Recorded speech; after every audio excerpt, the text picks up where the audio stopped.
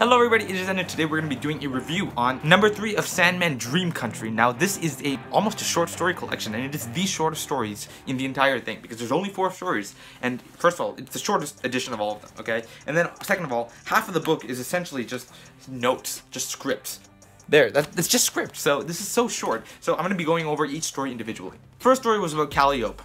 Great story. Despite the fact that it was very dark, I found that it was very, very deep and detailed, and the message was very clear. I thought that it was very short, and it was really quick to the point. It feels like stories are trying to be philosophical and really extend its length way past what it can be.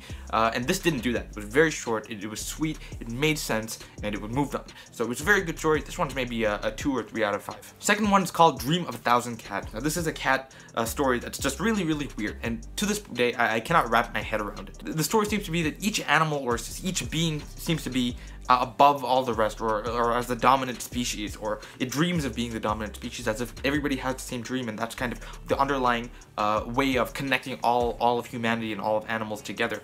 And I'm not so sure exactly what to make of it.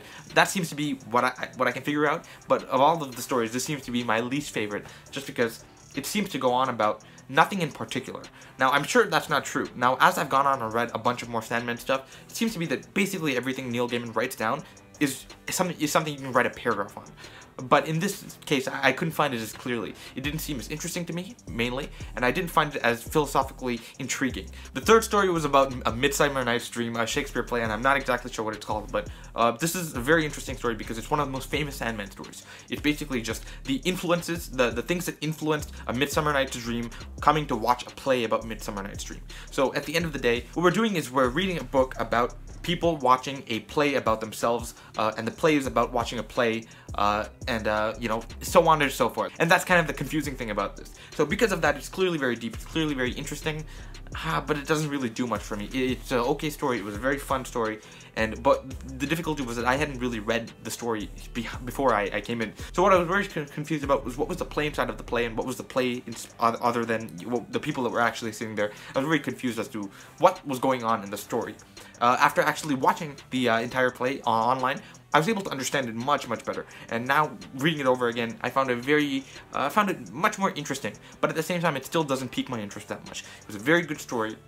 This one's a 3 for me. It wasn't that amazing, but it was a cool, interesting, original look at something that we've never seen before, and it seems to be something that might pave the way for future stories, but right now, it seems to just be something like Neil Gaiman having fun.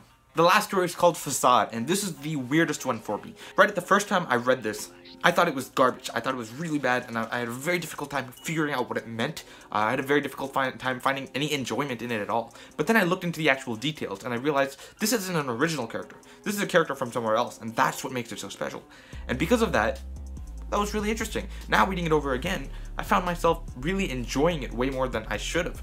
This is a very cool story, because it takes something that already exists and creates something brand new and brilliant out of it. That's a really great message for all of comics and all of people in general.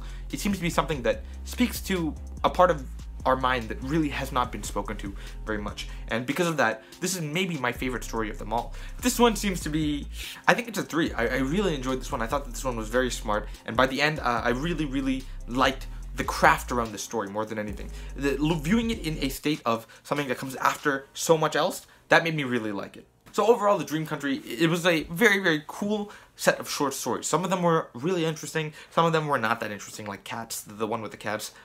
Overall, I found it pretty cool. There's certain ones like Calliope that I really connected with and just saw something interesting in me, because there's the artist in me that really enjoyed that aspect of it. But at the same time, I really enjoyed the final Facade story, and Midsummer Night's Dream was so complex and so beautiful that I really want to call that my favorite. But I don't know. Overall, I think that it was a 2. It was a really original, cool way of looking at things that we haven't looked at before, but at the same time, this doesn't really do anything for me. It doesn't have a narrative, really an overarching narrative that makes me interested in it than I have before. It's an okay story. It's a pretty good story. For Sandman, it's kind of subpar. That's my review. If you enjoyed this review, please hit that like button down below and comment what you thought of my review and what you thought of the books if you disagree or you agree. Whatever you say. If you want to see any more reviews like this, if you want to see more Sandman reviews or any other fantasy reviews, hit the subscribe button down below. Also, in the link in the description, you can click on my Goodreads page and follow me there to see what I'm reading right now. That's all for today. I hope you guys enjoyed the video, and I'll see you in the next video. Goodbye!